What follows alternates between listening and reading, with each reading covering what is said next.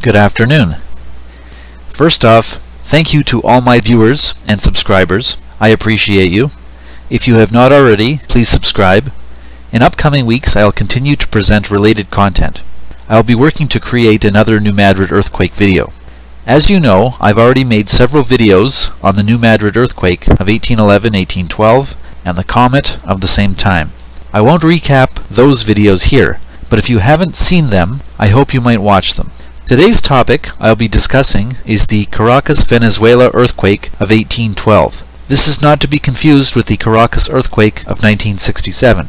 And this past week or so, while I was reading about the earthquake, I ended up spending more time learning about the history of Venezuela. I was seeking information that might point to the Caracas earthquake being caused by unnatural events, say warfare.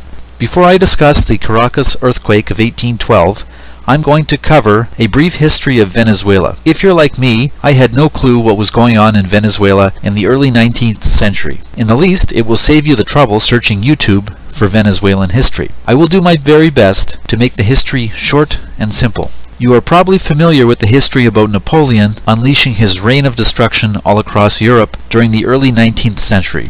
In my 1811 comet videos, I question the cause of this destruction as being an unnatural event, but I won't digress. And our calendar was altered at some time during this period too. Around 1809 and again maybe 1812, Napoleon's destruction comes immediately after the French Revolution, seeking to expand the French Empire and conquering Europe. The French Revolution was a period of great upheaval in France, from 1789 until 1799. The revolution overthrew monarchies and established republics.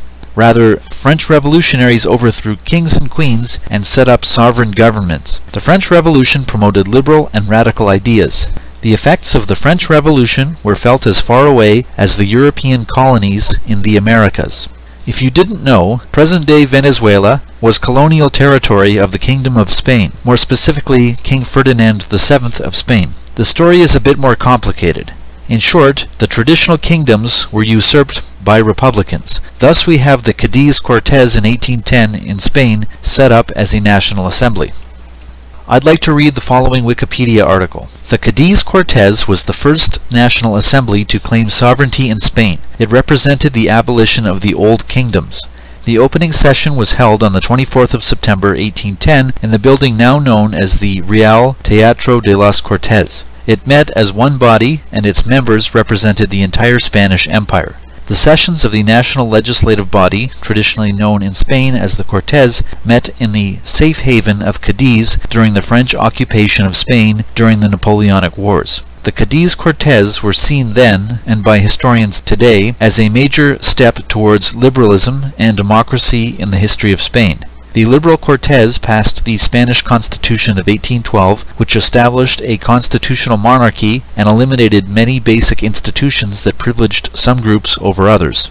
The details of history can get complicated, so, in short, Napoleon and his consul get involved in Spain during the Peninsular Wars of 1807 to 1814. And somewhere in between, this leads to the Spanish Constitution of 1812, which reforms Spain according to enlightened ideals. Napoleon even appoints his brother Giuseppe Buonaparte as the King of Spain for a time. More can be said, but this French revolutionary activity in Spain causes even Spain's colonies to be affected. Generally, I think it's fair to say the wars for independence in Venezuela was fought for similarly enlightened ideas. Generally, in Venezuela, as in Europe, Venezuela was divided between those supportive of the King of Spain and the Republicans associated with Napoleon. I should correct my last statement. Venezuela wasn't fully recognized as an independent state until 1830, or even 1845. The history is confusing. In 1819, Venezuela became part of Greater Gran Colombia. Venezuela was more of a province and composed more of townships or city-states, like Cumana, Coro, Caracas, La Guaira.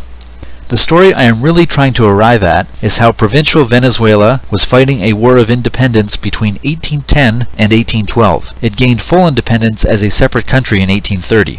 I'll spoil the ending, but supporters of the monarchy, rather King Ferdinand VII of Spain, eventually lose to the Republicans. At least that's what we are told. It appears that Venezuela is merely following the same business model or business plan of setting up a republic. It's no surprise that many of Venezuelan Republicans, like Francisco de Miranda, borrowed their political ideas from the Jacobin Club. Relying on the Wikipedia article about the First Republic of Venezuela, it says, Miranda was elected to the Congress and began agitating for independence. Gathered around him a group of similarly minded individuals who formed an association modeled on the Jacobin Club to pressure the Congress. Independence was formally declared on the 5th of July, 1811. And if you're interested to know the cast of characters surrounding the revolution in Venezuela, the following website provides a good rundown.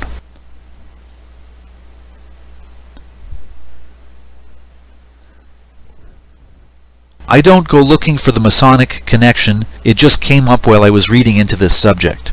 So why did I go on so long about Venezuelan history? The reason, amongst all the revolutionary turmoil, an earthquake happened.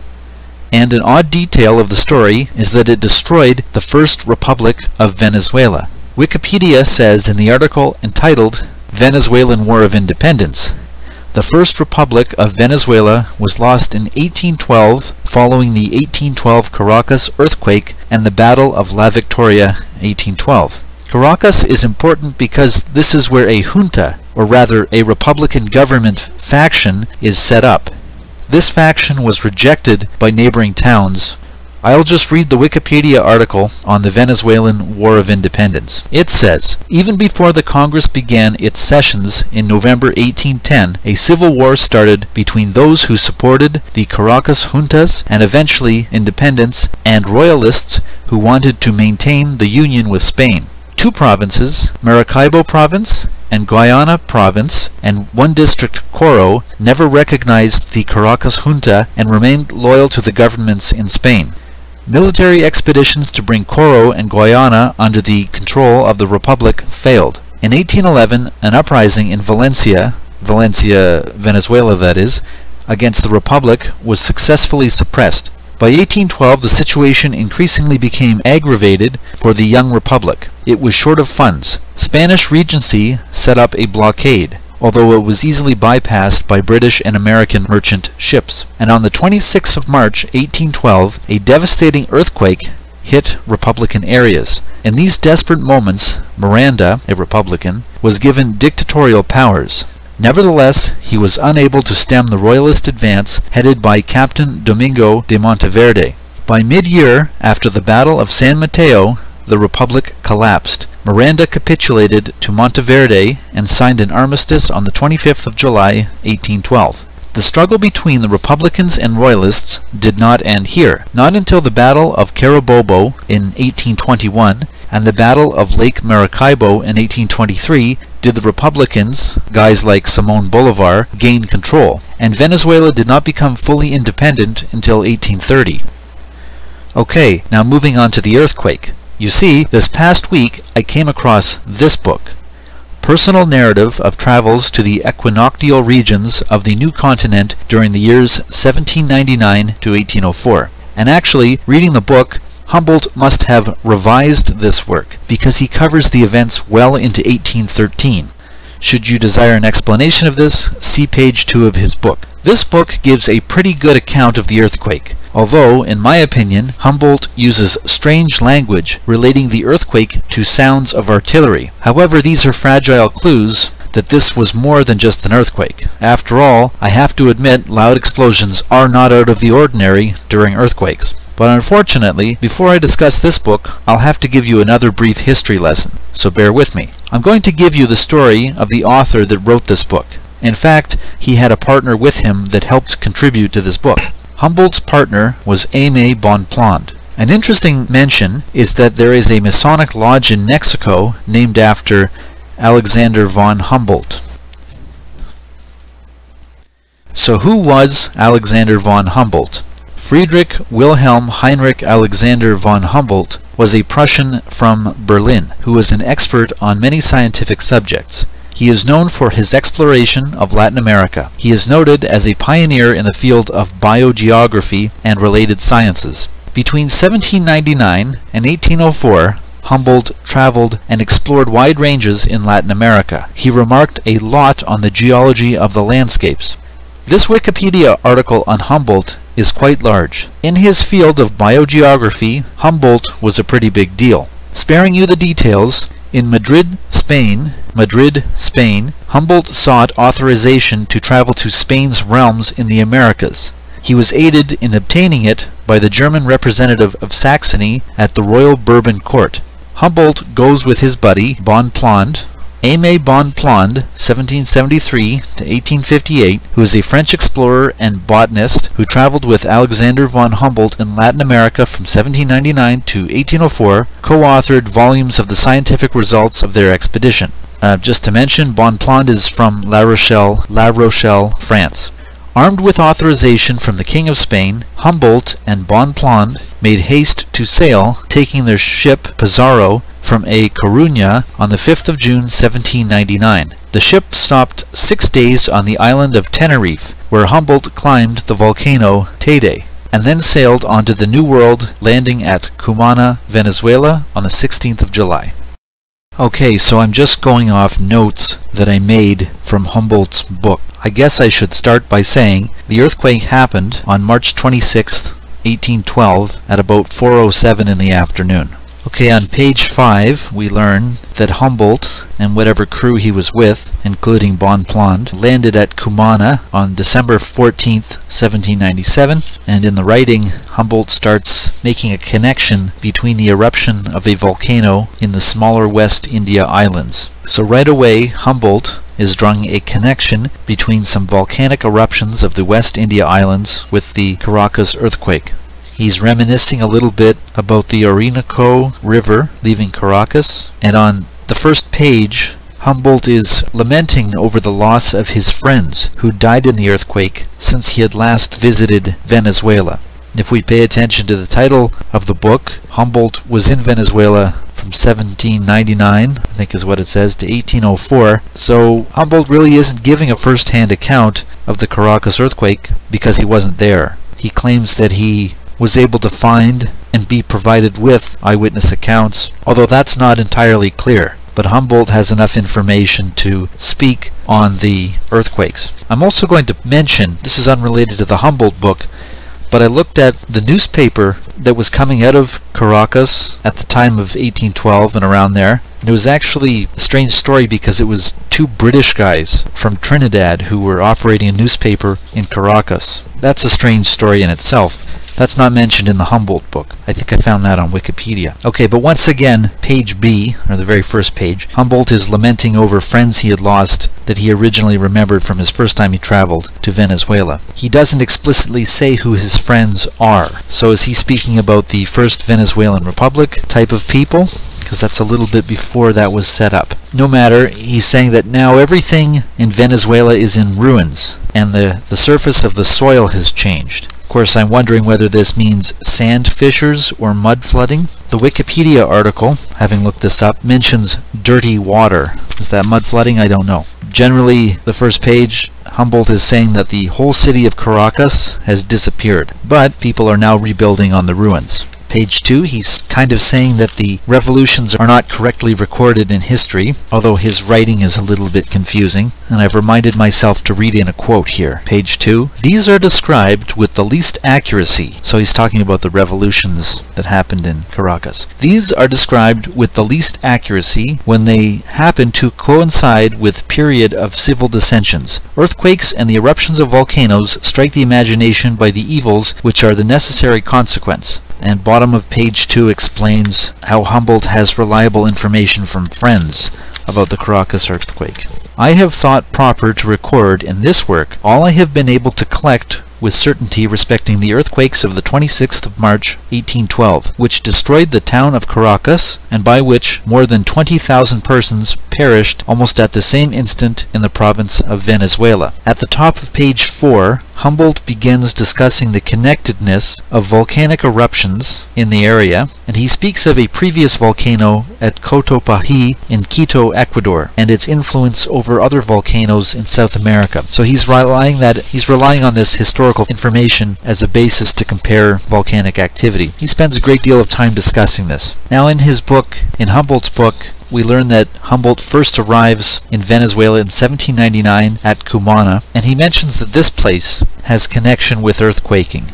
I'll just read the quote. "At my arrival in terra firma, I was struck with the connection of two physical events, the destruction of Cumana on the 14th of December, 1797, and the eruption of the volcanoes in the smaller West India Islands. This connection has been again manifested in the destruction of Caracas on the 26th of March, 1812. The volcano of Guadalupe seemed to have reacted in 1797 on the coasts of Cumana. 15 years after, it was a volcano situate nearer the continent, that of St. Vincent's, which appeared to have extended its influence as far as Caracas on the banks of the Apure." Humboldt is basically saying that the region is one with a lot of volcanoes and that earthquakes are connected. He says somewhere in the book, I forget which page, but the Gulf of Mexico is like one big basin, so I suppose reverberations of earthquakes can travel. There's an interesting quote on the top of page 6.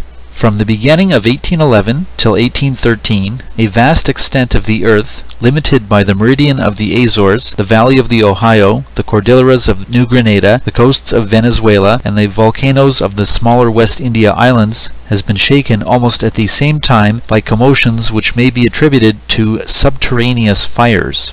He's basically remarking on how many wide-ranging natural disasters are occurring in this area in this time period. On page 8, Humboldt touches upon the New Madrid earthquakes in the Missouri area in 1811. On page 10, Humboldt talks about the Lisbon earthquake of 1755. I should almost give quotes from page 12 and 13, but to sum it up, Humboldt describes the shocks that happened on March 26, 1812 at 4:07 in the afternoon, and that the shocks were felt and church bells rang. He also says 9 or 10,000 people in Caracas were killed, particularly in churches where they were crushed. On page 14, we learn that 9/10 of Caracas is destroyed, and the effects are less in the Raven of Cavaguata, or Caraguata, and there a cathedral remains standing. So I want to remember to look up a picture, see if we can find that. Page 15, there's a quote which I wanted to read. "That thick cloud of dust which, rising above the ruins, darkened the sky like a fog, had settled on the ground. This caught my attention, as the New Madrid earthquakes caused a sulphurous vapor to appear." On page 16, we learn fatal effects of the quake were felt as far away as Varinas and Maracaibo. Sorry, that was page 18, not 16. Page 18 also mentions the names of the cities that were affected: La Guaira, Maiquetía, Antimano, Baruta, La Vega, San Felipe, and Merida were almost entirely destroyed. And there's some interesting comments about a line running east-northeast and west-southwest. Just a quote, "It was felt in the kingdom of New Granada from the branches of the High Sierra de Santa Martha, as far as Santa Fe de Bogota and Honda on the banks of the Magdalena, 180 leagues from Caracas." On page 21, I wanted to read this quote, 15 or 18 hours after the great catastrophe," that's on the 26th of March, that's the Caracas earthquake, so 15 or 18 hours after the great catastrophe, the ground remained tranquil. The night, as we have already observed, was fine and calm, and the commotions did not recommence till after the 27th. They were then attended with a very loud and long-continued subterranean noise, bramido. On page 22, there's actually a quote in Humboldt's writing, so I'm reading a quote of a quote. "It has been affirmed in many descriptions published of the destruction of Caracas that the mountain of the Silla is an extinguished volcano, that a great quantity of volcanic substances are found on the road from La Guaira to Caracas, that the rocks do not present any regular stratification, because I guess Caracas is a rocky area, and that everything bears the stamp of the action of fire. It is even added that 12 years before the great catastrophe, Mr. Bonpland and myself, from our physical and mineralogical researches, had considered the Silla as a very dangerous neighbor to the city," it's a big mountain, "because that mountain contained a great quantity of sulfur, and that the commotions must come from the northeast." Is that Humboldt saying, "I told you so"?